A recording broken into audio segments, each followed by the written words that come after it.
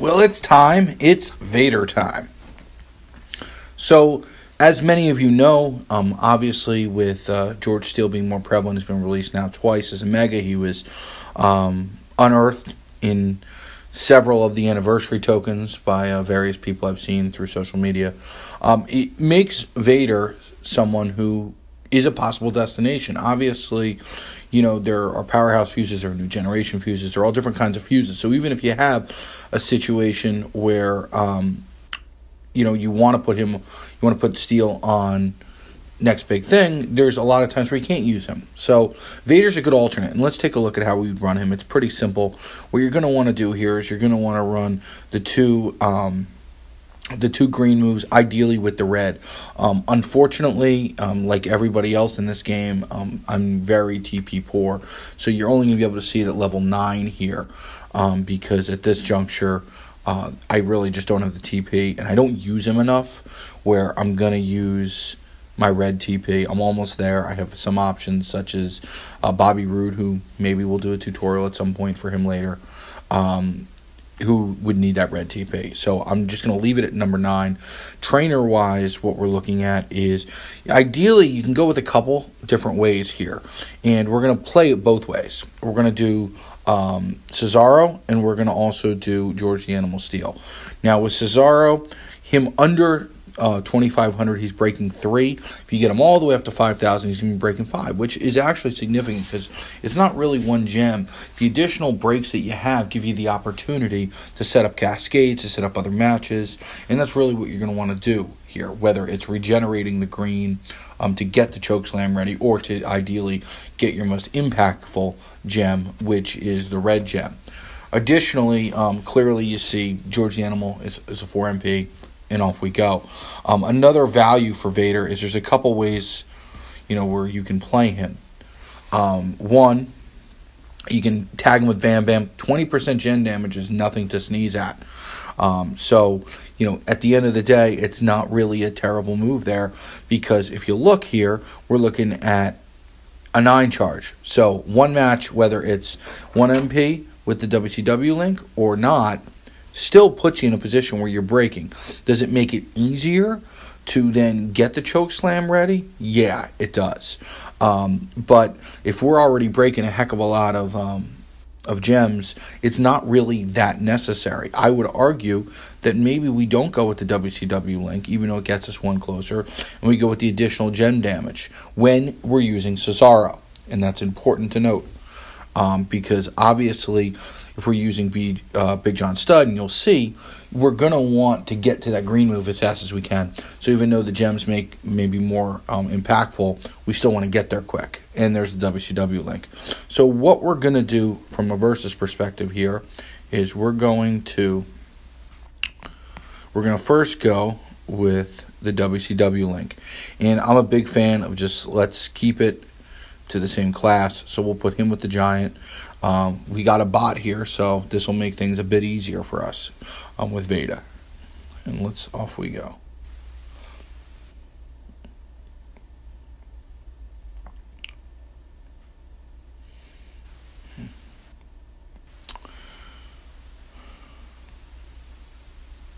So, the gameplay itself, it doesn't really take a rocket scientist to figure out, what you want to do. We want to get greens. So what we're going to do here is I'm going to go with a nice little black, and we have our greens that we're looking for.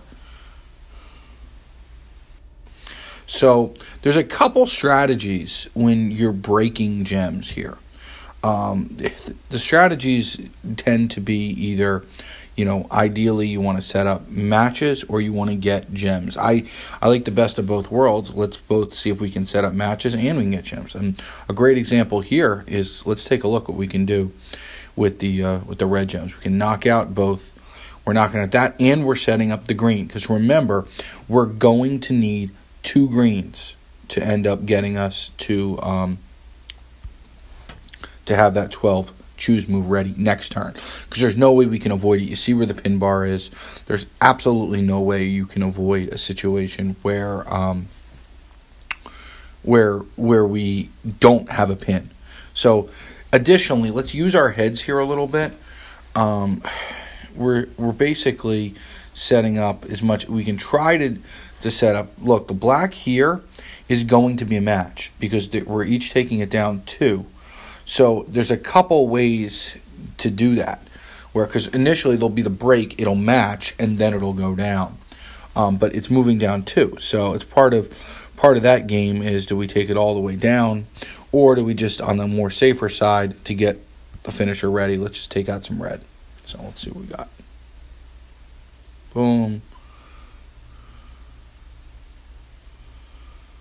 As expected, we have a kick out.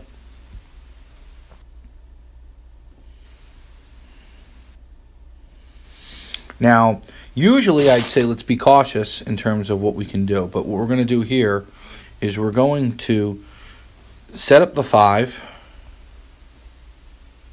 in another match. We should be safe. There's nothing we should worry about in this circumstance here. Now, with the wild card, we actually get an additional turn here.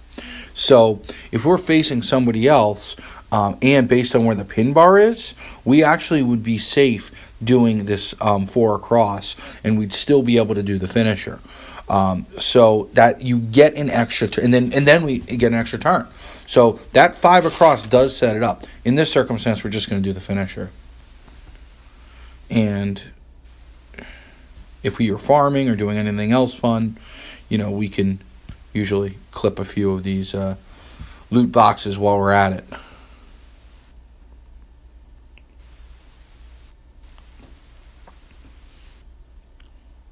So that kind of gives you an idea of one way to run Vader with steel. A lot of times prior to steel, and I'm not going to run the set, but I'm just going to talk about it a little bit. If you don't have steel, a very prevalent way people would run him you'd obviously have the Bray setup. Bray, the black move changes to green, and it changes, I believe, red to. It changes. I was going to say red to green, but I'm going to verify that because I don't play with him enough where I know him completely cold. It changes purple to green. So it changes the purple to green, and then at that point, you can pick your poison. It's not a whole lot of purple, but so some people use the ADR because I'm a big believer in if it's linked to a gem, there's better places to put your gem damage, or rather your gem change character, because sometimes you won't get any benefit of him at all. If, for example, it's a change 6. If you're using Big John Studd on the Warrior, for example, he changes 6 greens to red. If there's only 7 on the board, you're only getting the benefit of 1 gem, even though you have a trainer. That could give a maximum 4. So it's really kind of a waste. Another way to run him with the black move is you can obviously go with either the choose, which takes a little bit longer to get to, or most likely like we just did with Cesaro. But that's an alternate way to run Vader. I'll also note that with the WCW link, the Bray move with Bray maxed, the black move starts charged. And, that is a real nice advantage to start.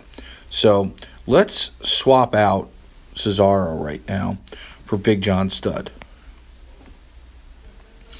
And it's funny, I was just talking to Armageddon this morning before I did this video, as anybody who plays this game knows him as basically the all-time leading scorer. And I was joking that I actually had the choice between taking Ziggler, as we see here, or him up to 5,000.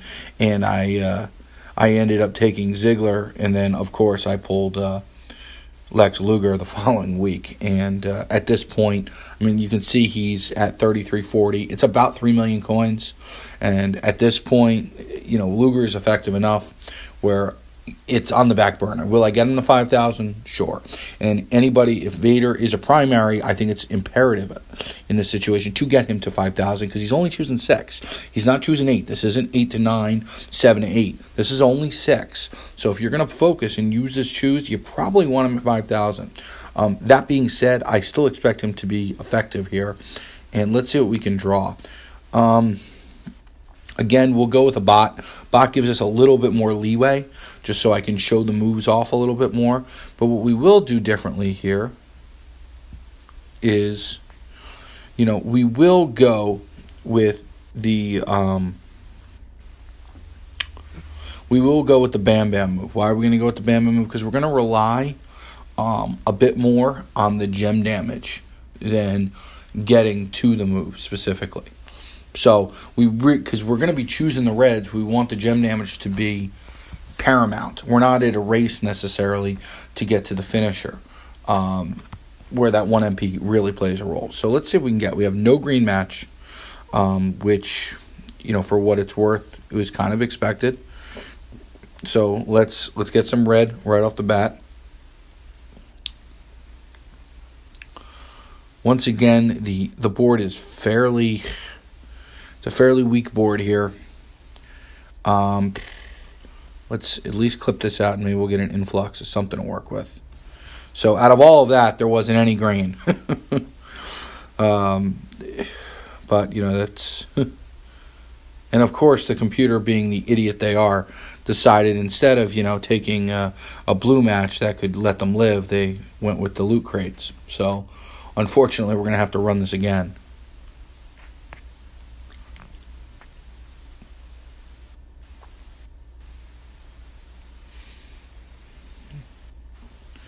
It's interesting. You see the Undertaker there. He's obviously required in the road, but now, as the game has progressed the way it has, the management has removed him as a starter pack.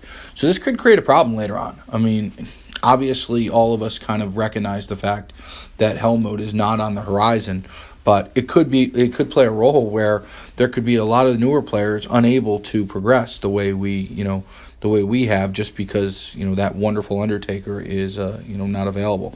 And here we are again. I mean, no green matches.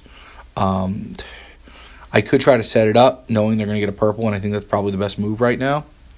So that's what they're going to do, and I'll get my green match this way. That kind of tactic against the turn 2 guy just doesn't work, just as an aside. So I'm not recommending it. So here we are. We're at a situation where I still need 2 to get it going. So I can't really set up a cascade. I can't really do much of anything. I just got to make sure I get the greens here. I'm going to do a choose, but I still want to at least pick up a red match while I can, and that's what we're doing. So there's a couple ways we can do this here. We got the choose. I'm going to sit. Again, any secondary match is a positive. I think we're going to do here. We're going to go like this. And it's, your standard choose move. Additionally, I'll add this so we can get the row across and get as much as we can. Or, you know what, let's just get a little bit more creative here. And we can set this up an additional match. So we can take a look. Boom. And, good night, Irene. So, I mean, that's... If everything works out well, I mean, we're talking about laying that thing out turn 2. So, it's an impressive layout. It makes him extremely viable. And, it puts us in a situation where we have the ability to, go at an opponent and really, really take it to him. I mean, you're seeing it against the bots. Let's do it against Seth just to see where we're at.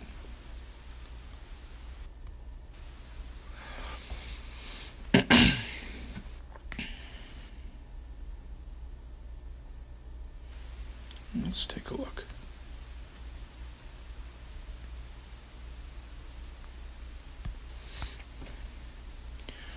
So, fortunately for us, we've got a whole lot to work with here. Let's take a look at this. We're going to take that 5 across. And then we have a bonanza of options here. Knowing full well that, let's see, we need 3 still. So I could have gone with the 4 across here, which, would have sent a nice message to Seth. But it's probably not advisable.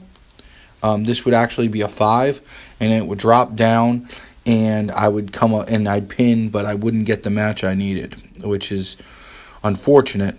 And then also I'd clear out his purple where he would end up, doing what he does. But I'm looking here.